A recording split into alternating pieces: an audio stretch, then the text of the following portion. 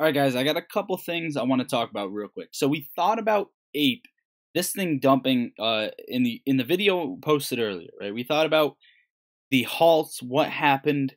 I have a quick thesis. So we know a lot of brokers are having a tough time finding ape shares. Whether you're in these brokers, you know whether or not you receive your ape or not. So depending on we still had 50 million in volume, correct, on the day on ape. So keep that in the back of your head. This means shares were being traded back and forth, but the price was still somehow dropping. What if the case may be that this 18 to 34% of apes or so are selling their ape, right? Because not everybody's holding, and these are the shares that they are grasping to bring into other people's accounts, assuming people are going to be selling. For example, let's say you own AMC and TD Ameritrade and you have not received your ape. TD Ameritrade is saying give us 4 to 7 business days. In 4 to 7 business days, they're assuming that people will sell on the market their ape shares so they can actually bring those into your account.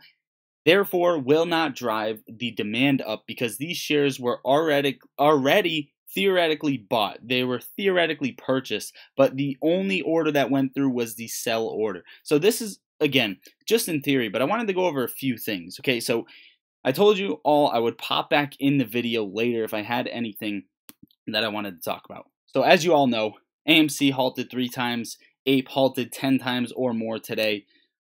LULD, limit up, limit down. This is the regulation team that halt stocks up, halt stocks down, whether it's due to volatility, etc., etc. Now, if you take a look at the LULD, limit up, limit down advisory committee, you're going to see that BlackRock is here, Goldman Sachs is here, Citadel Securities is here, TD Ameritrade is here.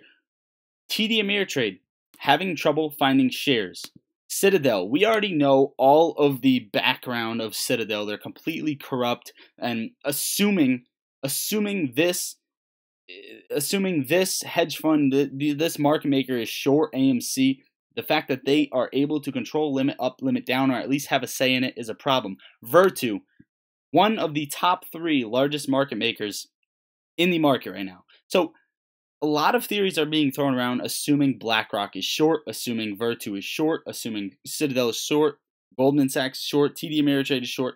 Whether that's true or not, the last time I remember from at least the 13F filings was that Virtu actually owned shares, BlackRock owned shares, and depending on this, if this is a fight within the LULD advisory committee team, or whether there's contracts being signed back and forth, whatever it may be, we got halted down for a lot of the times. Whether that's to put fear in people's heart, or whether that's to shift shares back and forth to other people's pockets and different brokerage accounts so that everybody's shares are accounted for. Now, this is what I got for this video so far.